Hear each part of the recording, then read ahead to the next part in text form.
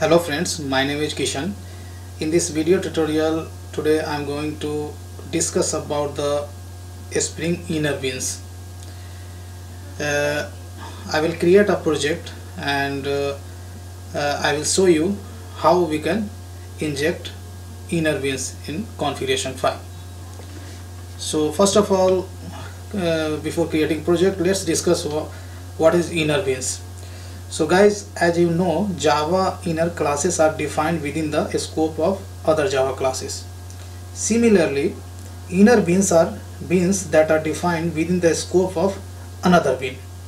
Thus, a bean element inside the property or constructor-arg element is called inner bean. So let's go ahead and create a Java project. Give the project name spring inner bean project. Click next, click on the finish. Now let's add a spring binaries. So go to the configure build path, binary libraries, add library, user library, and select this user library. So all spring glitter jars I have added in my project class path. Now let's create one class. It's called package name com.infotech.model, and class name I'm going to give employee. This class can have some fields like private, int, employee ID, private, string, employee name,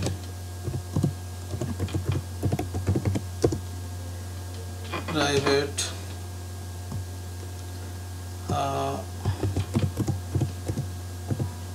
string, you can say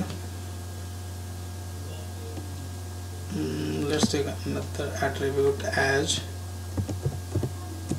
gender, and finally one custom object I'm going to declare, that is PAN card.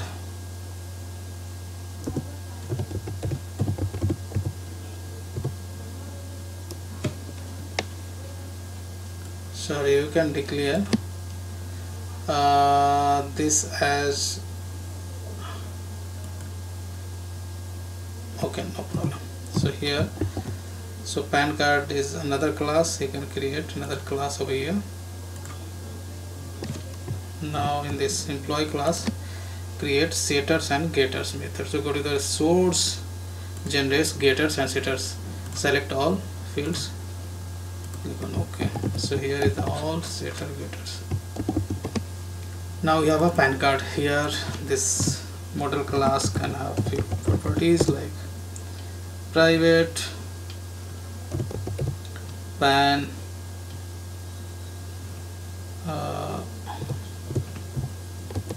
holder name, PAN holder name, and that type would be string.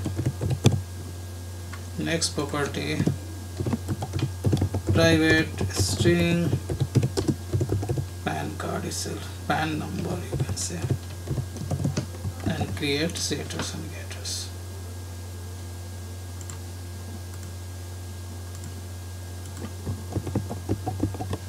Now let's create a XML file.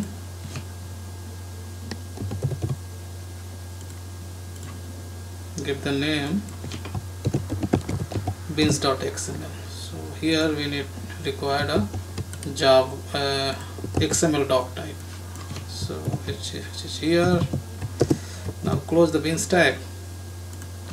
Now here you can declare your bean, first bean employee, and here you have a class name. So here qualified name of your class. and this bin has some property. So let's configure all property name, value,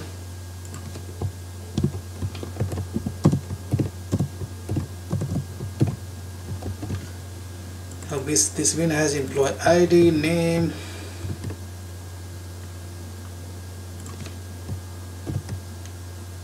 ID. You can give some dummy ID like this. Next property you have employee name, Sudha Varma, gender,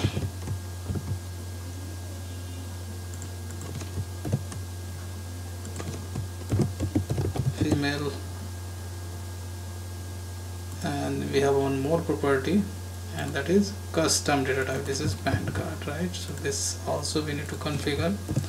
So property name is equal to PAN card, but you cannot say value because this is a reference type. So this another API is another attribute is ref. So here you can say PAN card, and PAN card you will have to define as another bin over here.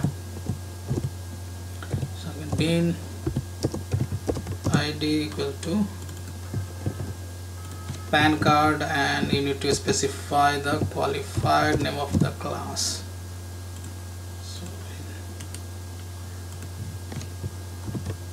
So here is the qualified name of the class. Now these guys are few property.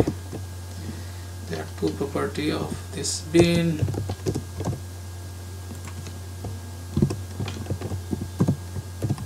So first property is the PAN holder name. So PAN holder name is again Sudha Verma, and we have a PAN number. So a specified PAN number, just dummy PAN number you can specify over here. Press Ctrl A to select all, Ctrl Shift F for formatting. Now let's create a client program over here. Package com.infotech.client. Give the client name as a test. So here you can create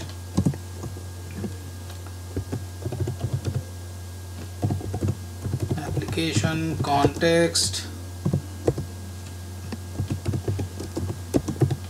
new class path XML application context. Here we need to pass the configuration file name. Now application context has a get bin API. So there are a lot of get bin overloaded method. I'm going to use this one, which takes first argument as the bin ID, which is nothing but the employee, and second is the bin class itself. Dot class. This will return you employee object. Now if I print, we can print the employee details, get employee ID,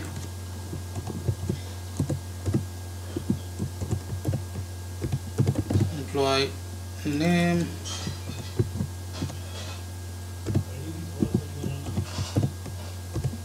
dot employee gender, and you can print PAN card details as well. So I'm going to employee dot get PAN details. Here you can display PAN details as well.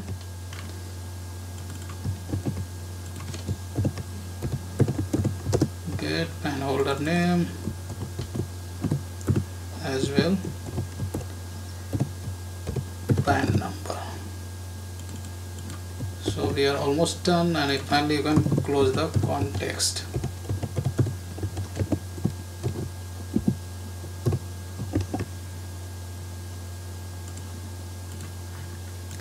Now let's run this application. Right click, run a Java application. So we are getting some error saying that invalid property